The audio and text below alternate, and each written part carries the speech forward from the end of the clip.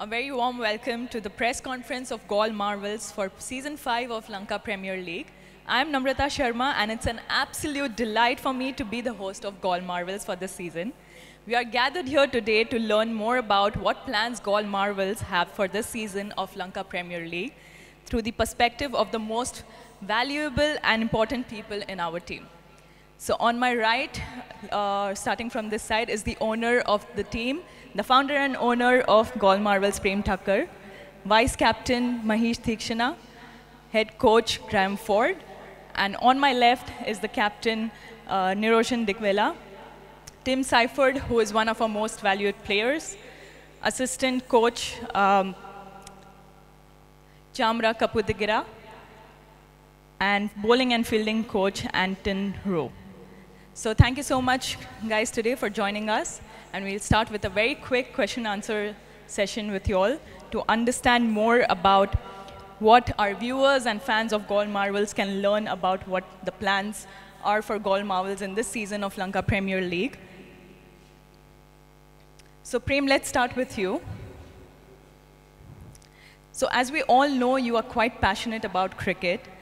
Galle Marvels was formerly known as Galle Titans. With this new name, what else do you think is new for this team? Change the ideology behind it. So from very first thing I would like to say is sustainability. We are here for long, not planning to change next year. And we are trying to build a culture which has never been done in at least Galle's team. Among the players and the fans. Like I always say, fans are like our family and we want to connect one-on-one with all of you, and we'll do our best to entertain you this year. That's amazing. Sustainability, definitely quite a valuable involvement from your side, I think. Right. So how do you see the team evolving in terms of their playing style and the competitive edge? So that, I can't say anything on it yet, but we'll see it on the second or first game. And as we proceed in the tournament, where there's a lot of skillful players in our team, and everybody's going to come out and show their talents with this amazing gentleman sitting next to me, and they have it all under control. And why Lanka Premier League? Why not any other tournament? And what are the future plans for Marvels? I see Lanka Premier League one day becoming, IPL, Indian Premier League. And Lanka is very close to home, and now I would say second home for me. So that's why Lanka Premier League. Well, all the very best to Marvels and you as well. Thank you. We will pass on to our head coach. So coach, it's the first season for Galle Marvels, and some other teams have been playing this tournament for a long time, since season 1 perhaps. What kind of challenges do you think you might have to face as a coach with that, having that in mind? Well, obviously it's all very fresh. We've only kind of got together as a group. Well, we had the local players yesterday, and today we've had the international players start to join us. So there's quite a lot of work to be done. There's quite a lot of talking and strategizing to be done. It's a very exciting tournament in that you play at 3 venues, and all 3 venues have their differences. So we've got to be smart and find a way to put together the best 11 that can perform on those particular surfaces. Just really to reiterate what Prem says is that the plan is to try and play as entertaining cricket as possible. The players have fun doing that, and obviously the fans have a lot of fun. So we really want the fans to support us in that approach. Every team looks really, really strong, so plenty of challenges ahead. And we'll find out in that first game against Jaffna just where we stand, because I think they've won the tournament 3 times. So it's a pretty tough start, and if we can take them out, it shows that we're right up there. So what kind of qualities do you look for while you're selecting a player for the team? Well, I don't think it's so much about a player. It's about trying to put a group of players together. And in T20 cricket, the start of the batting is really important. The finish of the batting is really important. the start obviously sets the tone, so you need to get yourself some players that can really set the tone and get you started. Likewise with the ball, if you've got bowlers that can really set the tone up front and finish really well, those really tight games often come down to how well each team finishes. So it's more about looking for that. Of course, the middle period and finding some boundaries in the middle, it does count, but it's easier to find those boundaries in the middle if you've got off to a really good start. So it's pretty much that's the formula that we're thinking about, and hence the squad that we've put together. Well, I totally agree with you. I think the start and the finish is probably the most important thing. So every player is a different individual. They're a different personality. How do you handle all of them together in a team? I'll leave it to the owner and the support staff. No, obviously, you want to try, as a head coach, try and connect with as many of them. I think the biggest thing for any player is to know that you actually care about them. Once they know that you really care about them, the relationship develops, and hopefully you can make them feel comfortable. I think more also along the lines of what Prem said is we're trying to create a culture where everybody in our family, I know that kind of word gets thrown around, but the important thing is that there's nobody feeling uncomfortable or treading on eggshells thinking, gee, I'm not sure whether I really want to be here, or I'm not sure whether they care about me, or I'm not sure whether they respect my thoughts. I think it's really to try and develop a culture where everybody's got a voice, everybody feels comfortable. We know cricket's a confidence game, and if you're walking out there knowing that your teammates want you to do well, you've got a much better chance of performing than walking out there and saying, I wonder whether they really want me to do well or not. So those are the kind of things that we've got to work on and try and develop very, very quickly. Thank you so much, Coach. Quite valuable insight, and it's an honor to have you on board with us. We'll move on to our captain, Niroshan, because it's quite correlated to everything he said, I think. As a captain, how do you describe your leadership skills, your leadership style, and how do you think it impacts the team? Actually, the skills will decide our teammates and the coaches and everyone after the tournament. But you know, first thing I have to go get along with these players and the coaching staff, and then to get to know all the foreign players. But I have played against them, but I haven't played with them in the same team. And there are some youngsters that I haven't played with them, so I have to get to know, and I have to think and talk to coaches and the support staff how I'm going to get full use from them to impact the team. That's how we're going to work as a team and as a unit. And how well do you balance your role as a captain with your performance as a player? Actually it's very challenging. You know, being a wicket-keeper batsman and being the captain, it's very challenging. That's why I want everyone to get involved as a family, as a unit. Even in the field, I'll always get the opinion from the seniors and even the juniors. So it'll help me definitely. And going through to the tournament, there will be ups and downs, failures, good performances. So we have to appreciate everyone's performance, and go as a team. And how would you foster team unity and maintain a positive team culture? I'm sure that's probably one of the most challenging aspects, right? That's the main thing. You know, a few foreign players from all over the world, and I have worked with 40 coach for a long time, and you know, when we get along with the players and we know what we can get out of them to impact the game, to win a game, so that's what matters. I think we have a pretty good team. I think everyone will support each other, and hopefully we will win the tournament. I'm sure that's going to happen very soon, that we'll see. Thank you so much. We'll move on to our Vice Captain, Mahesh Tikshana. Mahesh, how do you describe your role as the Vice Captain, and how does it complement the Captain's responsibilities?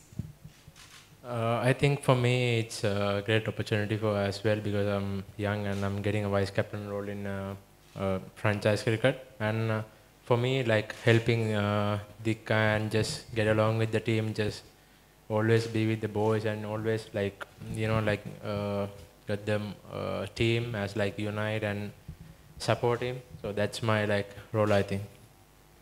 And in what ways would you support the captain, both on and off the field?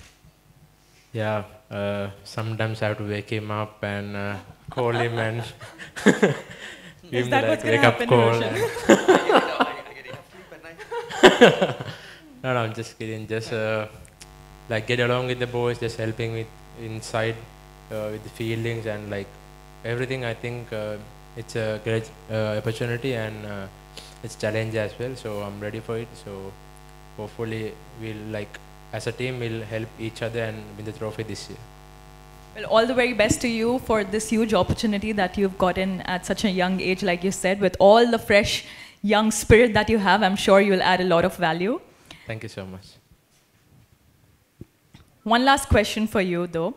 Can you share some examples of situations where you might have to step in as, and lead in the team as the captain? Or let's say in the captain's absence, if you have to step in. Then I have to do it. If he's not there, I have to do it. But it's a challenging part. I know everyone can learn from like everyone because everyone have some more positive things and that everyone doesn't have. So we have to learn everything from him and from the foreign players, from the coaches. So I think have to learn and then just thinking what should do in the moment. So it's always about like making decisions when you're captain. So hopefully I can do it better. He thinks he can do it better, Narushan.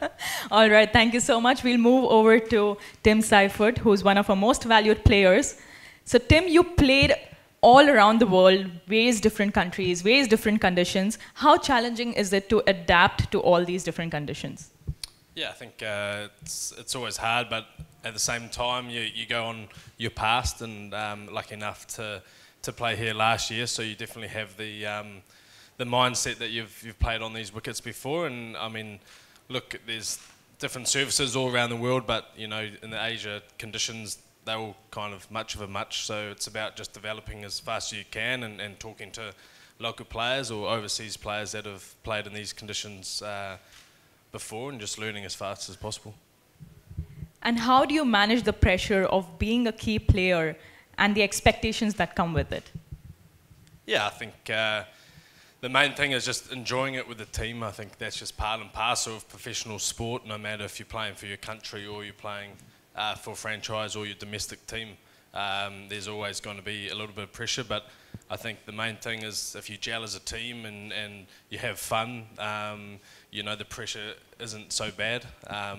And sometimes the pressure is actually bigger than what you think as well. So yeah, it's always about just having a smile on your face and hopefully doing as well as possible. Yeah, I think I absolutely agree with you. Just have fun. That's the most important part, right? So what can we expect from you in terms of your collaboration with Galle Marvels for the Season 5 of Lanka Premier League? Yeah, well, hopefully the main thing is that we're here to win it. So hopefully I can help the team do that. But also, you know, bring my experience from last year. And as Galle said, we have a lot of experienced people, but also young guys, and they're going to win the tournament as well, not just senior guys. So as Fordy said, it's about adapting and bringing the team together as fast as possible. And I think it just it comes down to whoever can gel as a team the fastest. And yeah, I'm looking at our squad. It's a very exciting team. But personally, yeah, I'm very excited for this year and a new ownership as well. It's always exciting. And yeah, looking forward to getting stuck in a few days' time. Thank you so much, Tim. We are absolutely looking forward to see you smashing on the field as usual. We'll move over to our assistant coach, Chamra Kapudagira. Chamra, can you describe your primary responsibilities as the assistant coach in the team? Yeah, it's coaching role is always about supporting the players and helping them to get to their best before the games and during the games, help and encourage them much as possible, and also helping the head coach and the other coaches or the support staff to get where they want to go or help them to be their best. So that's basically my role. Like you said, how do you collaborate with the head coach in formulating strategies and different training regimes? Yeah, it's simple. Make his life easy so he has clear mind to make all the decisions and strategies. So, and help him whatever I can, give my input or my experience to him to make the correct, right decisions and helping along the way. And also helping him to understand the local guys.